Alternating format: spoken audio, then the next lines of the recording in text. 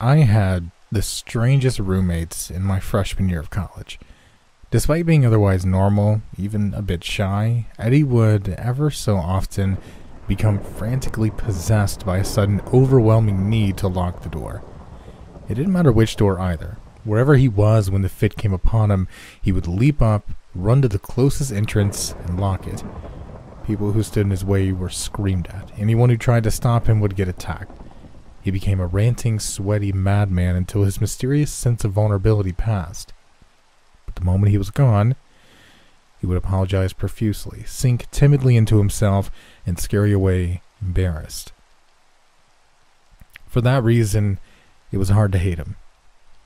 But it became a little easier to despise him each time I returned home to find myself locked out. Similarly, each time I brought him to a party, he had one of his episodes. I inevitably lost potential romantic interests and friends because I was roommates with that Eddie guy. Halfway through the year, after the third almost girlfriend ghosted me because he scared the shit out of her, I put in for a dorm room transfer and washed my hands of the poor guy.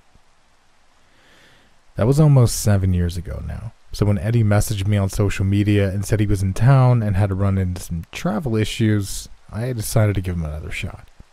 I'd always felt sort of bad about how I treated him in the end, so I drove half an hour out to his broken down car and picked him up around 1 in the morning on a normal Wednesday night 3 weeks ago.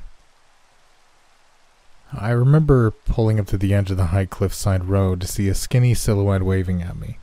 He was leaner than I remembered and somewhat more in shape. My headlights illuminated him fully, and I saw his face glisten and I laughed. That was Eddie, all right. Sweat was sort of his hallmark. He hefted a duffel bag and ran up to my passenger side before fiddling with the door handle repeatedly. "Don't pull it when I'm unlocking it," I told him. He waited a tick. I pushed the button and he tried the handle at the same time. "Oops." "Wait," I said again, hitting unlock as I did so. "Okay, now." He finally got the door open and clambered in with a nervous laugh. "Sorry, man." His long legs folded up a bit as he got situated, and I could see his exposed ankles. "Thanks for picking me up." I shrugged. "It's no problem at all. Do you know what's wrong with it?" "Yeah, the alternator's been having trouble. I think the cold weather finally did her in."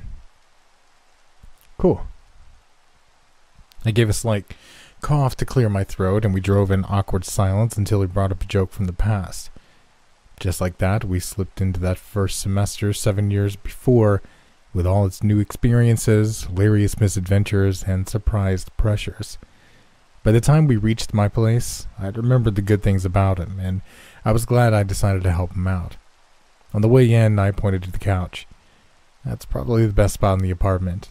Trying to save money these days, so these places are pretty small. "Rent these days, huh?" he asked before placing his duffel bag down and sitting carefully on the couch to evaluate its softness. "This'll do fine. I can't thank you enough. I'll get out of your hair in the morning as soon as the repair shop's open." "It's no problem at all, Eddie." "Actually, I go by Ed now." Good for him. He'd definitely grown as a person from the socially fearful outcast I remembered. I grinned. "Then no problem at all, Ed." I went to bed back in my room without a single worry. It seemed like his issues had been resolved by maturity or medication, and who was I to judge someone for trouble beyond their control? That was all in the past. Of course, I was completely wrong. Around 4 in the morning, I awoke and got up to get a glass of water from the kitchen. I knew my own apartment, so my footsteps were pretty much silent, but Eddie still sighed and stirred on the couch as if something was bothering him. I stood by the fridge, glass in hand, as he whimpered, struggled, and then leapt up. In a mad, terrified dash, he ran to my front door and slammed the deadbolt. He gave out a deep breath of relief and remained there with his head down while I tried to figure out the best way to let him know I was present. Well, if he was having a fit, there was no good way to do this. He seized up mightily, gasped in as much air as his lungs could hold, and then slowly turned around. His face was obscured in dimness, since the only light came from various red or green pinpoints on the television and microwave, but I could tell he was sweating profusely. After a long moment, he managed to breathe again. Finally, he said, "Oh, hey, didn't see you there." "Yeah." I put my glass down on the counter. "You alright, dude?" He meant his laugh to sound nonchalant, but it just came out nervous and high-strung. Same old, same old. You know how it is." I went around the corner and approached him. He moved back a few steps and I touched the door. "This is a safe neighborhood. There's nothing to worry about." He nodded awkwardly. Unsure I believed his calmness, I moved my hand to the deadbolt. I wanted to make sure he wasn't going to get weird while I was asleep if I went back to bed. He made a sudden half-hearted leap toward me, hand out. "Don't!" At that moment, I was starting to remember the times I'd seen him attack people during an episode. There's nothing out there. I gripped the deadbolt to turn it toward me, but a very slight shadow moved somewhere in my vision. The hell? No, it couldn't be. Reacting rapidly, I put my eye to the peephole. My brain made sense of the curved panorama, just in time to see a sliver of a silhouette disappear along the sidewalk to the left. Eddie moved closer, bringing the smell of his panicked sweat with him. "Did you see something?" No, I lied. I kept staring out through the peephole, watching the quiet night in my otherwise unremarkable neighborhood. The asphalt glimmered darkly under the stars, while distant lampposts cast long shadows across grass. Remind me again, what makes you so suddenly want to lock the door? Now that I wasn't actively trying to unlock it, he seemed slightly less manic. I never told you because I thought you were starting to hate me, but when I was 8 years old, I had a sudden feeling that I should lock the door. I didn't, and some men broke in a moment later and robbed us. I frowned at his glistening shadowed face. Jesus, was anyone hurt? He nodded between audible breaths. My mom. Another 3 breaths passed in the otherwise silent darkness. She didn't make it. Damn. I didn't know what else to say. Just, damn. No wonder. No wonder. Before I could elaborate, the sound of something skittering outside reached us. He turned and listened in one rapid motion like a startled animal, and I had to admit, I was none too calm either. Still, I couldn't risk amping up his anxiety. I did want to sleep again at some point. He whispered, "Where was that?" It sounded like it came from the back. I whispered too. "I'm sure it's nothing. Let's go." I led the way and we crept through my apartment. He made sure to mimic my steps, but he was still louder than me, and I nearly winced at every creak. By the time we entered my bedroom and reached the rear window, my nerves were raw. The windows are fitted with stops that prevented it opening all the way. I usually left it open for the breeze, even in the winter. We sat in total darkness in front of that thin rectangle of cool air. Looking and listening, we sought any sign of what had made the noise. Have you ever actually listened to the sounds of the city at night? What I'd gotten used to as silence was actually anything but. Soft winds stirred a rustling in the nearby bushes. A train blew a horn in the unknown distance. A dog barked twice. Briefly, an ambulance siren tracked across the horizon. Under it all, a constant low, haunting wail. emanated across the world from the nearby highway. I'd always hated that noise whenever I'd accidentally become aware of it because I thought it sounded like 1,000 ghosts screaming from very far away, but I wasn't about to tell Eddie that.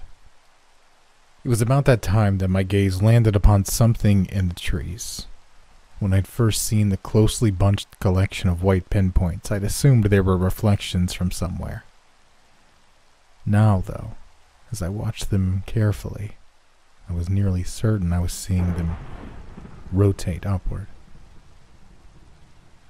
It was as if someone was spinning a wheel of lights whose narrow side was facing us. From the size and distance, the wheel must have been 2 or 3 feet in diameter. I whispered, "What is that?" After finding it with the help of my pointing finger, Eddie's stare deepened. "I've never seen anything like it. What could that possibly be?" I couldn't make sense of it. While I watched, it grew slightly dimmer, then slightly brighter. It's definitely casting light around it. I think I saw some leaves above it. Is it changing? Eddie clenched to my wrist as he stared at those strange upwheeling lights. Is it getting bigger? I couldn't be sure, but how could it be getting bigger unless... Jumping up, I placed my fingers on either side of the window and brought it down swiftly and quietly.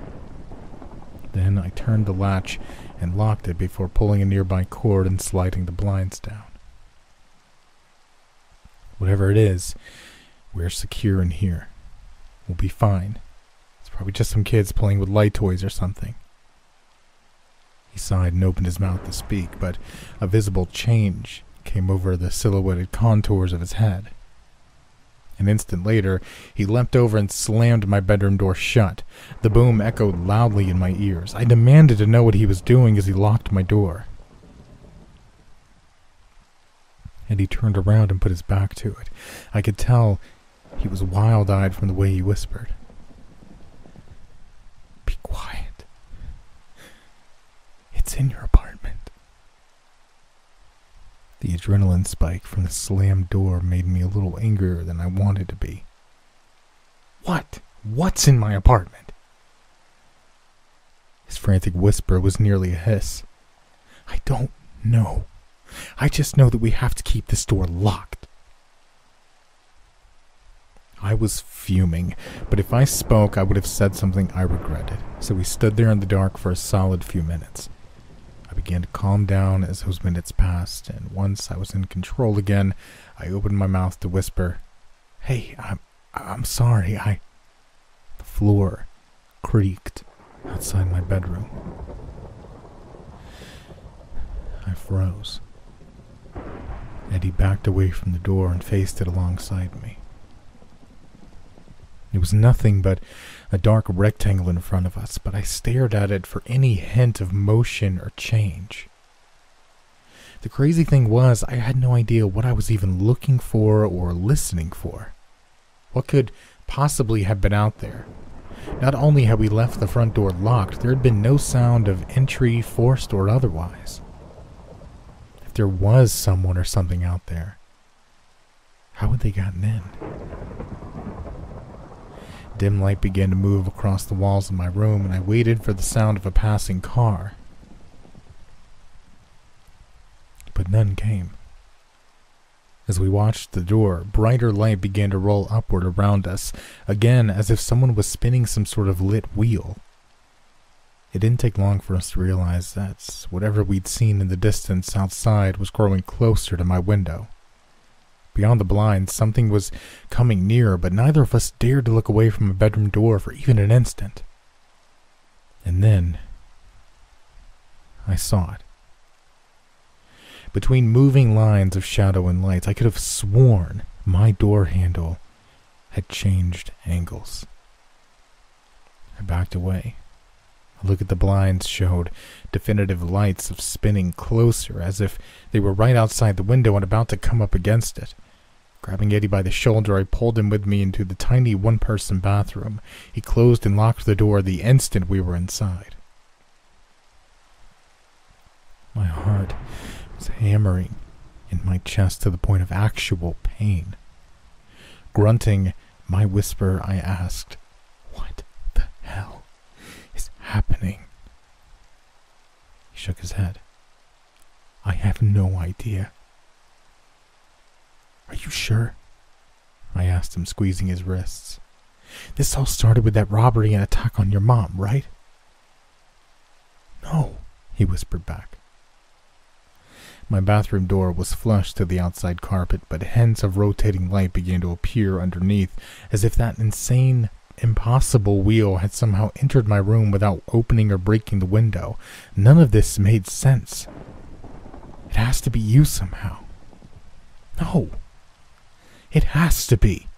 I shook him violently. Is your fear making it real? Is something after you? You don't understand, he whimpered. I didn't finish the story. It didn't start with that incident. I'd been getting the urge to lock doors years before that. The first time I didn't. That's when they came. I couldn't understand exactly what he meant. The robbers? He shook his head. Oh, God. They weren't robbers, were they? He shook his head again. My voice dropped to a razor hiss. What is out there, Eddie? All he could say was, they want in. Something about the way he said it finally made me understand. It's not about the bathroom door, is it? I looked out through it, thinking of my bedroom door and my apartment door beyond that. It's not about the literal entrance to the room you're in. The rotating light below began intensifying as whatever was out there approached our hiding spot. His panicked grip on my hands told me I was right. Then why do you lock real doors, Eddie? I shook him until he looked at me despite his fear. Is it a metaphor? Does it make you feel better? Does it close them off somehow? Why isn't it working this time? He began to cry, sending mixed drops of tears and sweat onto my forearms. I couldn't take it anymore. I'm tired of the constant struggle. The high cliffside curb where I'd picked him up flashed through my mind clear as crystal, and the fear that had been building since the moment I saw him wake suddenly left me. He'd gone to that cliff for a reason, and he'd probably had second thoughts as he stood there, alone in the dark. Completely calm, I asked, "Your car didn't break down, did it?" He shook his head. "You messaged everyone, didn't you?" He nodded, and I was the only one that responded. He rocked back and forth in front of me. I just couldn't take it anymore. They want in. They're always out there. They want in. I always lock them out, but they never stop. I'm tired of being terrified every minute of every day. Air began moving under the door as the lights reached peak intensity outside. Whatever it was almost upon us. There's nowhere to go, Eddie. Let's open that door. Maybe you're constantly terrified because they want you that way. Let's face them. Let's be unafraid. And it just might work. He didn't respond, but I dragged him to his feet. I'd never wanted to do anything less in my entire life, but there was nowhere else to go. With a firm grip on his wrist, I reached forward with my free hand, unlocked the door, and flung it open. I don't care if you don't believe me. That's not the point. But I'll tell you what I saw. The lights were eyes. They were bright enough to obscure the grotesque, moving body beneath. I still can't understand how it was spinning like that. Snake-like curves connected things in shadow. Every blazing pinpoint swung up, flashed us with images of hatred and fear and paranoia, and then continued past, moving on too fast to process. That was the thing. The images were lies. My girlfriend was cheating on me. My teachers at school had thought of me as a failure. My boss hated me and had only put up with me because he hadn't found a replacement yet. But each individual lie raced past too quickly to pick apart and resist. I knew they weren't true, but they just kept coming. At the heart of the creature, I sensed a hunger for fear. I kicked a wide, grasping mouth away and jerked Eddie out with me, getting a few feet past whatever the hell that thing was. It turned toward us again as I flung the bedroom door open. I'd been right about the door handle turning. That much I knew in that instant. The madly spinning shadows and light failed to illuminate the beast that lay beyond that door. Immediately, I knew the thing behind us was just a servant to this, because this was so much worse.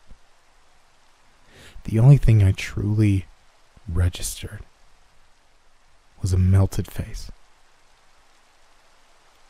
Its misshapen gaze seized the beating heart muscles in my chest and filled me with absolute terror, as if it had the power to reach inside me and dredge out all the blackness and animal fear in the corners of my human soul. I knew these things didn't want into my apartment or bedroom. It wasn't so simple as that. They wanted into our world, and Eddie was some sort of conduit for that nightmarish goal. He always had been. I had the knife-keen, vicious sense that I needed to kill him immediately. But maybe that urge came from the emotions those creatures were giving off. As the sludge specter with the melted face began a rising scream that threatened to deafen me, I did what I had to do. I grabbed the heavy lamp from my nightstand and smashed my window clean through. I threw Eddie out a moment after and then pulled my arm from a burning grip of caustic acid to escape. I could only lay on the ground screaming as Eddie did the rest by dragging me away from that place. That was 3 weeks ago.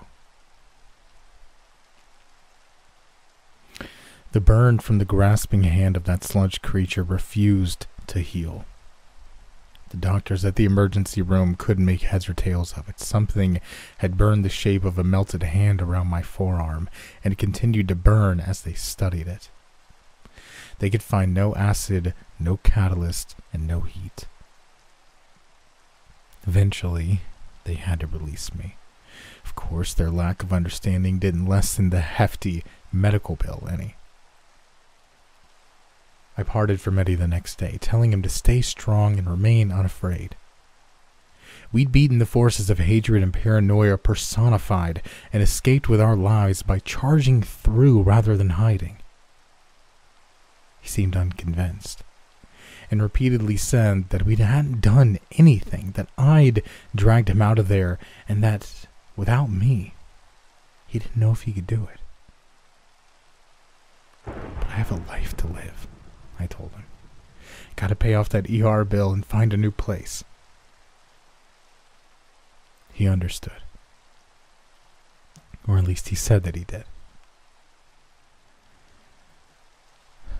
Today, I saw Eddie again. He didn't know I was there because it was just a chance encounter on city streets.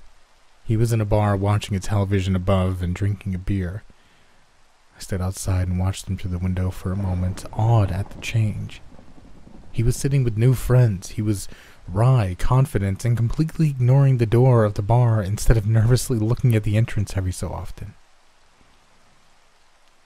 It was such a positive change that I actually went inside with a smile.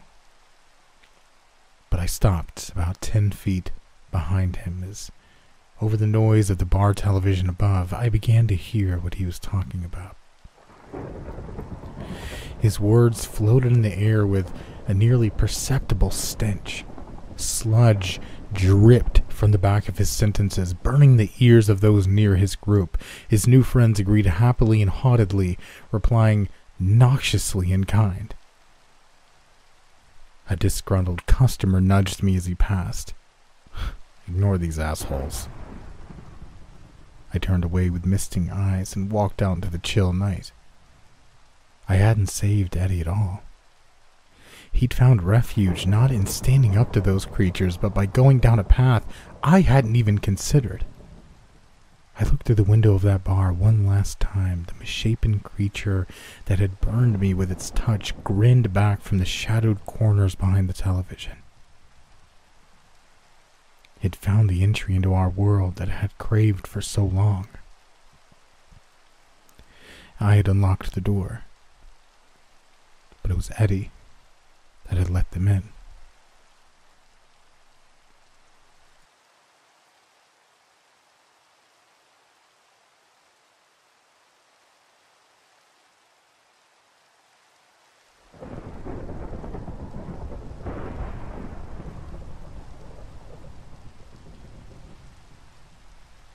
I woke up later than I expected, the sun shining on my face through the only bedroom window not covered by a blind. Had Herbie not cried since... when? I sat up slowly and picked up the baby monitor. It was on, and I could see the black and white image of his crib, his small form beneath the blue blanket my mother had given him. I began to feel uneasy as I thought back to the night before. I remembered putting him down at 11 and then checking on him at midnight before heading to bed, but usually he'd wake me up between 3 and 4, and again between 6 and 8. I looked at my phone. It was 10:15. Had he really slept through the night for once? Or had I slept through him crying? Or was something wrong? Pulling back the sheets, I jumped up, my heart pounding in time with my steps as I ran down the hall to his room. The house was so silent, and when I went to the nursery, the instinct that something was wrong just grew stronger. The room felt empty and cold. Looking over into the crib, I was reaching out to pull back the blanket when I stopped myself. I could already see the rise and fall of his chest, and his face was unblemished by discomfort or bad dreams. He was sleeping well and peacefully, and here I was about to wake him up instead of being grateful for a few hours' peace.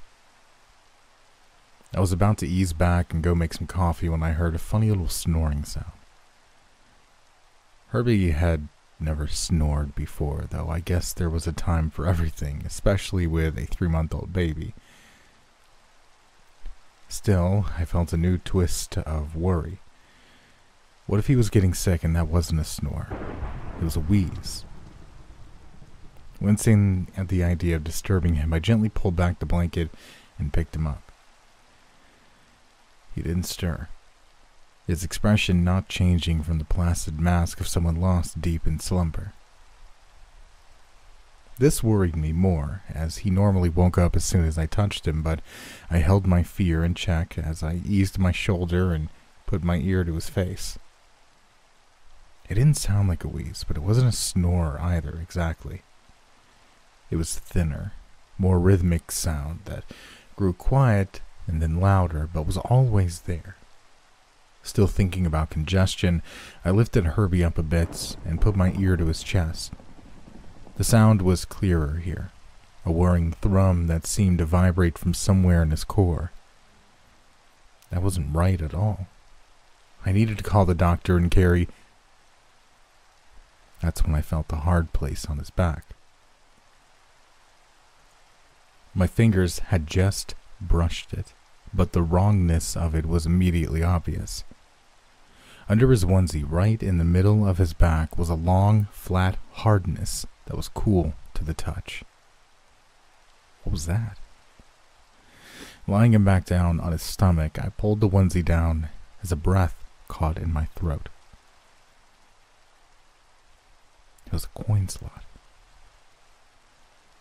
A metal coin slot like one you might find on an old-fashioned machine at one of those antique arcades or fairs. I reached down, touched the edges of it, thinking somehow it had gotten stuck to him, but no. It was flush against the flesh of the baby's back. Hard brass grown seamlessly into soft pink skin. My mind was reeling, torn between confusion and fear and the growing realization that Herbie still hadn't woken up. That's when I noticed the small gray envelope jutting out from a tangle of blanket nearby. Plucking it out, I felt the weight of something small and hard inside, and when I opened it, a thin silver coin tumbled out into my palm. Still in shock, I turned it over in my hand, studying it. One side was embossed with the face of a smiling woman, crowned with the corona of sunlight. The other side showed the same woman, her thin face hard and sinister as she glared up at the moon. My eyes went back to Herbie and then to the envelope, where I could see a thin line of cramped writing on the inside of the upper flap. This is better. It's coin-operated. I started to shudder, the envelope fluttering from my hand as I picked Herbie up again and began to rub his face and arms, his legs, his feet, desperately crooning for him to wake up, to get up now. It was time to wake up and quit playing this joke. But he just lay there limply in my arms, purring that strange rusty-sounding snore without stirring at all. I put him back down, tears blurring my vision as I tried to decide what to do. I should call 911. He must be sick, or I was crazy, and either way we needed help, but what if this was real? And what if using the coin fixed things somehow?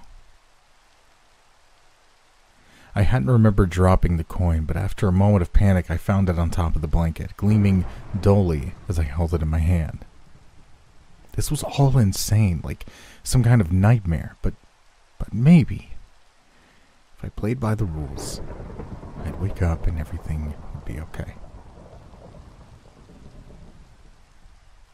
So I turned Herbie back over and tugged out his onesie once again. The coin slot was still there, still cool to the touch and solidly real. Holding my breath, I put the coin up to the opening and dropped it in. There was a muffled clink, and then the whirring snore grew louder for a moment before turning into a yawning sigh. Herbie turned his head and tried to push himself over as he began to wake. I let out a gasp and picked him up, looking into his face and finding his eyes. He was looking back at me, his expression drowsy but interested as he gave me what might have been a slight smile. He was okay. He was okay, and I was just messed up, But no. The coin slot was still back there, and I could still hear a low-frequency whirring coming from inside him somewhere. Not the wet beating of a heart, but the dry orbits of an intricate clockwork. My skin went cold as I eased the thing back down into the crib. It tried to hold on to me, but I gently pushed its grasping hands away. I don't know what this thing was, but it wasn't my baby. Turning, I started out of the room. I'd get my phone and call my mom, and then I'd go looking for Herbie. Maybe he was still in the house, but I had a feeling he was gone. Someone had taken him and left that envelope, left that thing in. Mommy? I froze, turning around slowly as Herbie's face peered at me over the edge of the crib. How was that possible?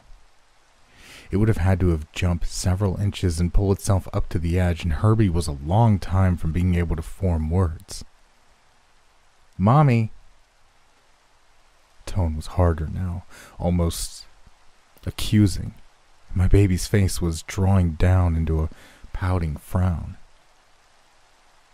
I felt anger mixing with my fear as I took a step forward. I'm not your mommy.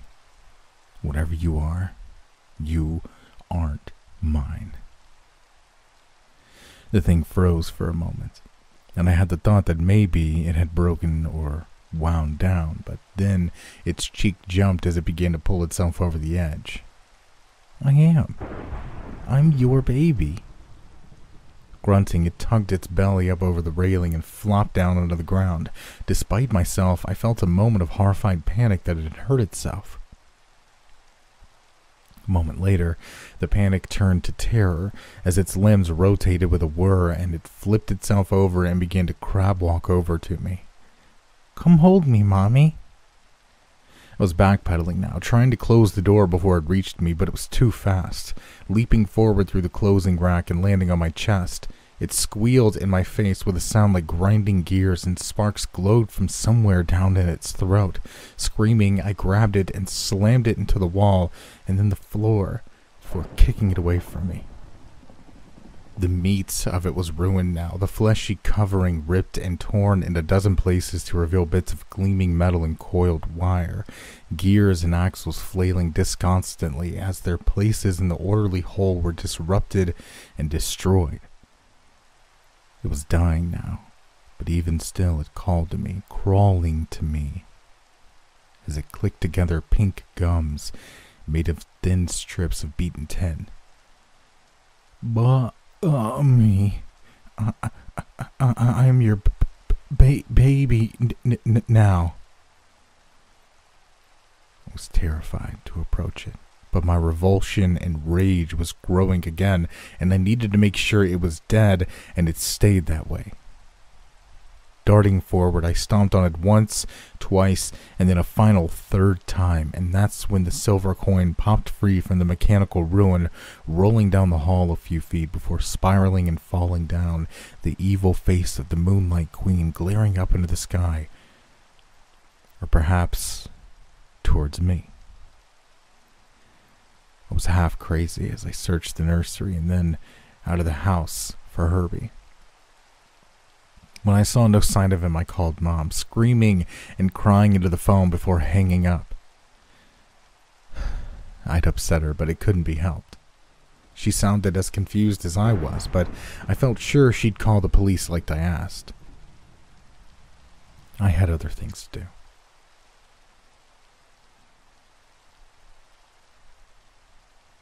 I thought I could go back and look at the recorded footage from the baby monitor, see what had happened to Herbie and when. My hands were shaking as I picked it up from beside the bed and tapped on the screen. It always kept the last 24 hours, so I jumped back 10 hours and then started fast-forwarding through the footage. I found what I was looking for at 3:15. A pair of small figures appeared from the shadows in the far corner of the room. There was no door or window there, so I wasn't sure where they'd really come from, but I was more concerned with what they were doing. Helping each other up, they pulled themselves over into the crib. One of them scooped up Herbie, even as the other was opening a dark sack and pulling his replacement out onto the bed. Weeping, I watched as Herbie began to wake and struggle, a tiny furred hand covering his mouth before he could let out a frightened wail. The other had placed the blanket over the fake and was now opening the sack again, even as the one holding my baby stuffed Herbie inside. In a moment, they were back over to the side of the crib and gone into the dark. I dropped the monitor onto the bed and ran back into the nursery to check it. Maybe there was a hole in the wall or a secret door, something I could use to follow wherever they'd taken my baby. I just needed to check every inch of the nursery. Except it wasn't a nursery anymore. The room was bare. No crib, no toys, changing table, no stacks of books, or a rocking chair. Even the walls were the stark gray they'd been when I'd first moved in 2 years before. How was any of this happening? Stumbling back into the hall, I saw the ruined baby thing was gone too.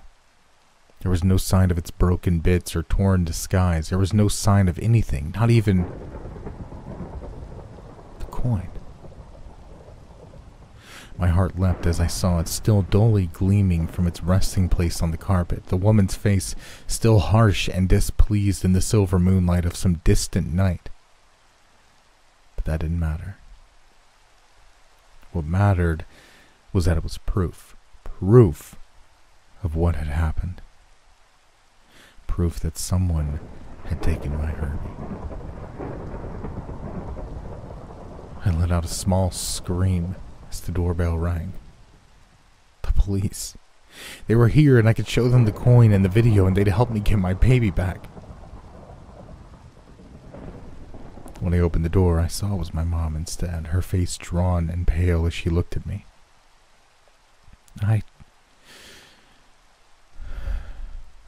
Brenda, are you all right? I stared at her, incredulous. Of course not. They took him. They took him and we have to get him back. Did you call the cops?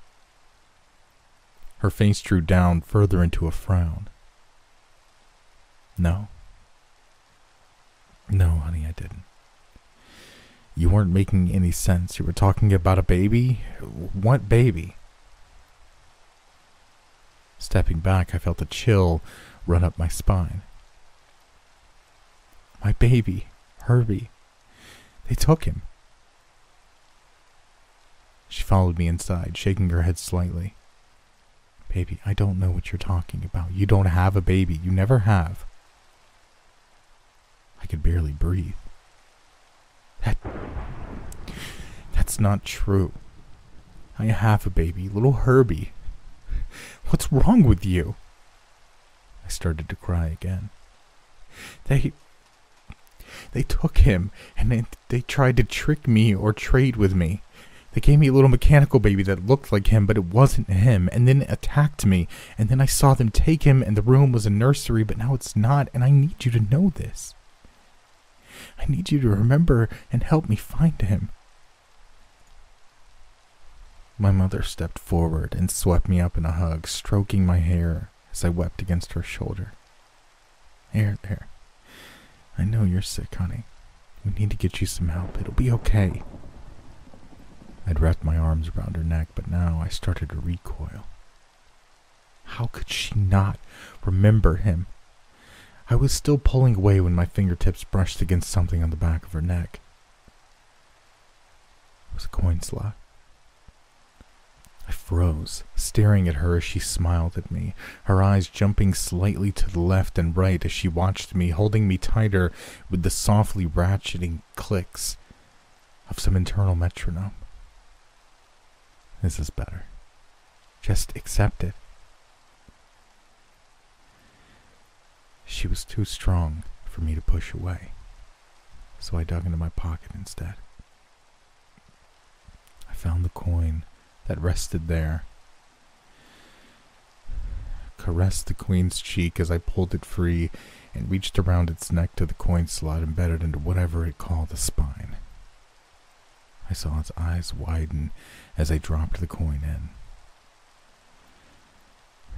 And then it began to scream.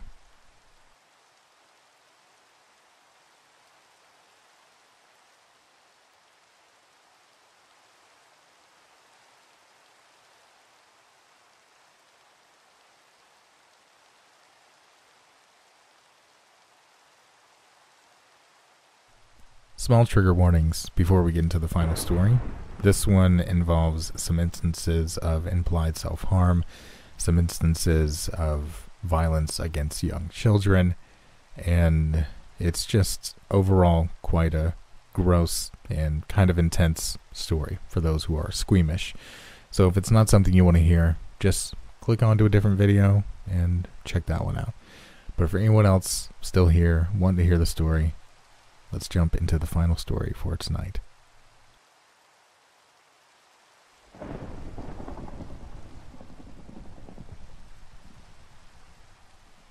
Mother, do I have to?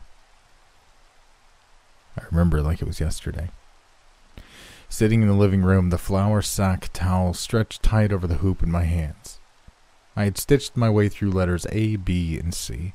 I had pricked my fingers 7 times and had to undo no less than 14 stitches. I hated embroidery. Sybil, we've been over this. It's a Wayne family tradition. Every woman in our family has learned this skill since as long as I can remember. Now it's your and Olivia's turn. I scowled down at my crooked letters and uneven stitches. Why doesn't Jacob have to do it? Because, she sighed in exasperation. Because that's just how it is, okay? Finish 2 more letters and you can go outside for the day. I perked up at that and returned to my handiwork, stabbing the fabric with a little more force than necessary. Just 5 minutes later, I finished D and E with sloppy, crooked stitches. I presented Mother with my sampler. She held it and sighed. I made her sigh a lot those days. Oh, Sybil, I wish you would take this seriously. Why can't you be more like your sister Olivia? Olivia was on the opposite side of the couch, her posture perfect, not a hair on her head out of place. She'd only stitched A and B, but they were perfect, every stitch done in precise alignment. I was clearly lacking in that department. I preferred torn knees and climbing trees to stitching. Olivia kept a collection of porcelain dolls meticulously arranged about her room. I had a collection of my own. Worms, in a makeshift box full of soil hidden under my bed. It was easy to see who the favorite was. It bothered me, of course. It's hard for any child to know that they're favored so much less than their sibling. But I wasn't willing to give up my happiness to be the perfect daughter my mother wanted. So I abandoned my embroidery and ran out the front door to search for my older brother Jacob and see if he wouldn't play catch with me. Olivia never even looked up from her work, as though nothing but that thin line of thread was of any interest to her. I never got any better at embroidery. My stubbornness won out over my mother's instructions. I only ever learned how to do the most basic running stitch. Olivia, of course, mastered the art. Backstitch, blanket stitch, French knot, lazy daisy, woven wheel, and more. Nothing was beyond her grasp. Embroidery became her world. She never showed much interest in the other things Mother offered to teach her, but it didn't matter. She'd learned the one thing that mattered. She successfully carried on the Wayne family tradition. And then my baby sister came along.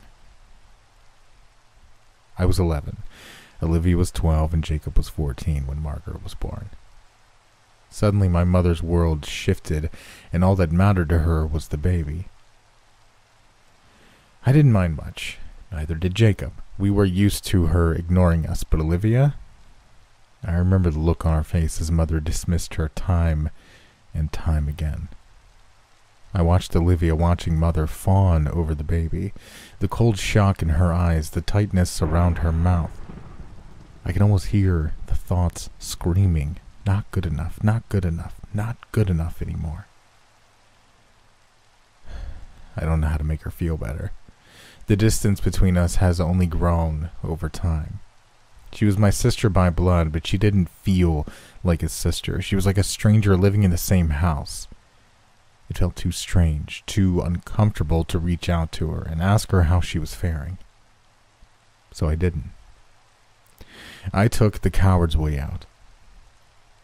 I pretended nothing had changed. But it had. And soon those changes became impossible to ignore. As Mother grew even more distant, Olivia threw herself into embroidery, like she could gain Mother's favor by crafting a perfect piece. Her room was overflowing with projects, pillows, blankets, dresses. Her art grew more elaborate and evolved. She went from an expert to a veritable genius. Even I could look past my jealousy and resentment and see that she was truly gifted. But Mother never even noticed. One day I came to Olivia's room to tell her supper was ready, only to see her carefully organized projects in complete disarray. She'd begun embroidering over her own designs, her bedspread, the cloth bodies of her ragdolls. If she could stick a needle in it, she was embroidering it. "What are you doing?" I asked. She didn't answer. She'd never been very talkative, but after Mother's abandonment, she hardly spoke at all. By the time Margaret was 1 year old, Olivia had only gotten worse. My mother hardly took notice of her still. I thought that Olivia would come to accept it after a while, that she'd fallen out of favor. Her room was a mess of thread, every viable surface stitched into oblivion. There wasn't a scrap of fabric left for her to use. It was shortly after she'd run out of room that I noticed her arms. She was sitting out on the porch one morning, her stare listless and vacant. She didn't notice me approaching. She might have thought to cover the marks. "Olivia," I gasped when I saw her arm. "What is that? What did you do?" Her right forearm was a mess of pinpricks, oozing blood that stained her skirt. She scratched at the marks faintly, her fingertips coming away stained red. "I've been practicing," she murmured, not bothering to look at me. "You did that to yourself?" I asked. "I need practice," she insisted, as though it was the most natural thing in the world. A vision flashed in my head then of Olivia threading a needle and pushing it through her skin, fastening a satin stitch over and over as the blood dripped down her arm. Before I could think of anything else to say, she stood up and went back inside. That night, Father asked if I'd noticed anything strange about Olivia. Even though he was hardly ever home, traveling most of the time for work, I was still surprised it had taken him this long to notice something was amiss. I couldn't look him in the eyes as I shook my head. I didn't say a word.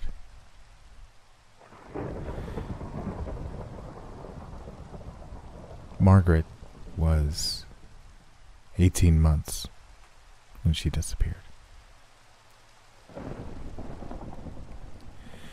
Mother had woken up one morning to find that she was missing from her crib. She tore apart the house, searching for the baby, screaming her name. All of us helped, even Olivia, who had shaken off her stupor enough to realize something terrible must have happened. Within the hour, the police arrived to ask questions and began a search. They elected to find Father first. A man should know his own child is missing, the officer said. He told us all to check the house one more time, probably just to give us something to do. After all, if she was still in the house, we would have heard her crying. Father came home that afternoon, escorted by the police. They questioned him and then all of our neighbors. They checked the yard for footprints. They put together a search party to comb the woods behind the house. Us children were sent to our rooms, and I could hear Mother sobbing in the living room while Father comforted her. I sat on my bed, awake for hours. I was certain the police would come to the house soon. They would tell us they found Margaret and that everything was okay. They had to. But as the night wore on, so did my patience. My eyes began to droop, my mind began to wander, and soon I was fast asleep. I woke early the next morning, as dawn was just creeping over the horizon. The house was silent as I cracked open my bedroom door. I warred myself for a few months, trying to decide whether or not I should leave my bedroom to face what the day might bring. I decided that I couldn't stomach the thought of sitting in my room for a moment longer. I crept out into the hallway, afraid of breaking the stillness of the morning. As I passed Olivia's door on my way to the stairs, I heard her voice, pitched low and humming a familiar tune, a lullaby Mother had sung to us as children. Curiously, I twisted the doorknob. "Olivia?" I called in the loudest whisper I dared, pushing the door open to see if she might come with me downstairs to wait for the rest of our family to wake up.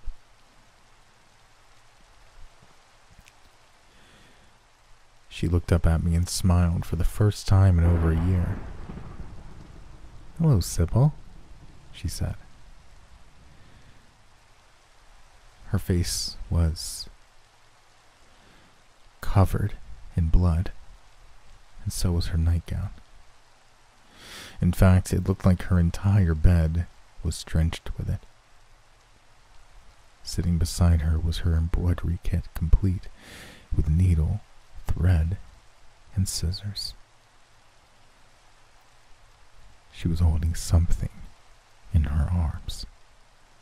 "Come and see," she said, completely oblivious to my rising panic as I tried to make sense of what was in front of me.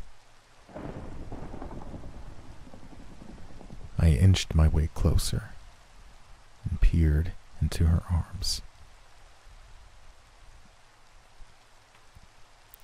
It was so bloody that I couldn't comprehend what I was seeing at first. Then horror began to dawn on me as I recognized my sister's perfect little embroidery stitches. Stitched right into someone's flesh. The little body was covered in satin stitches, pulled tight through skin. The mouth had been sewn shut. The eyelids, too. "Isn't she beautiful?" cooed Olivia. "It can't be what I think it is," I thought. "Olivia, what have you done?" She shook her head and giggled a little, as though I'd said something amusing. "It's a gift. For Mother. Do you think she'll like it?" she asked, peering up at me through her dark lashes, but I only had eyes for baby Margaret, or at least what was left of her.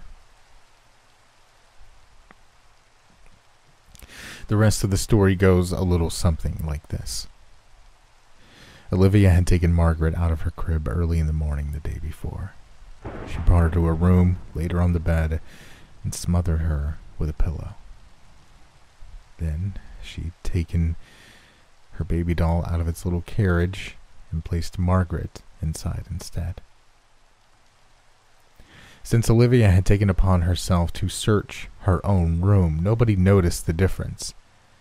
That night, as our parents cried in the living room, as Jacob and I were drifting to sleep in our bedrooms, Olivia pulled out her needle and thread and turned little Margaret into something else entirely.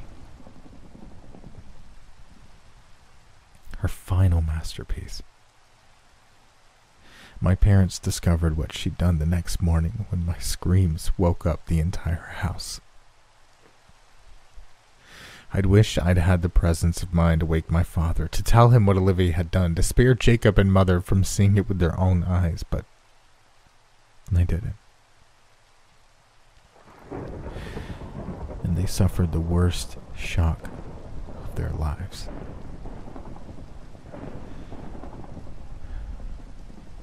My mother never recovered from it. She was hysterical, clutching Margaret's body to her chest, screaming like some kind of wild beast. She was hospitalized and sedated after the police arrived to take Olivia away. She didn't make it another week. Her heart gave out just a few days later. My mother died of a broken heart. Father couldn't bear the sight of us children after losing Margaret, Olivia, and Mother. He sent Jacob and me away to live with our grandparents, people we'd hardly ever spoken to and who treated us as strangers intruding their home.